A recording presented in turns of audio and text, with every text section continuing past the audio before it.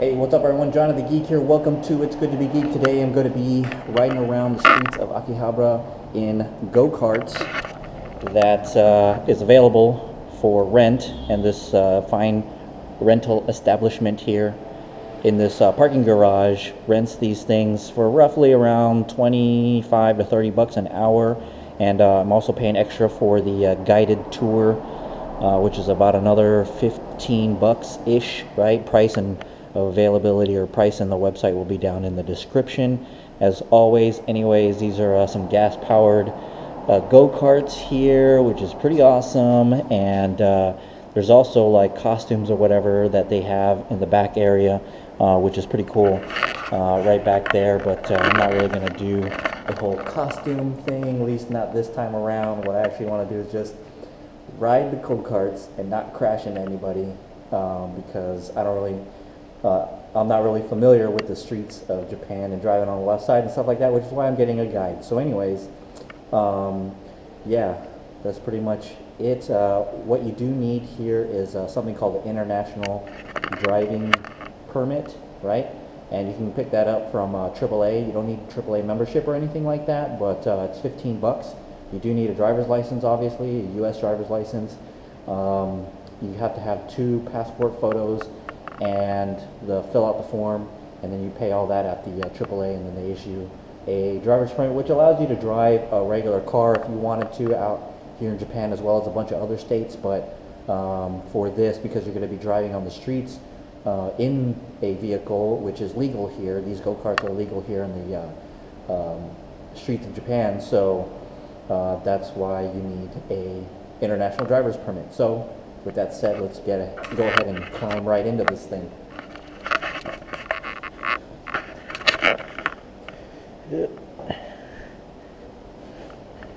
Alright, so basically we have the gas pedal here, and then brake. Then we have some controls here. He explained to me what some of this stuff was, but I don't remember at all. Just know that this is left, right, signal, horn. I don't know what that does, and he said that this thing does nothing. We have our rear view mirrors here, and then to actually go forward, we have the lift and reverse, neutral, and forward, right? Then we have the ignition. Gotta turn right twice, and then press a button to start, which I don't really remember exactly what that button was. Oh yeah, it's right down here. This right here. That fires it up to start.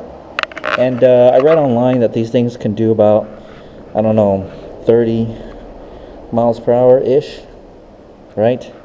Or 30 to 50 miles per hour. I'll have to look that up. Just links or info will be in the description as always. Anyways, I'm just waiting here to get going, so stay tuned.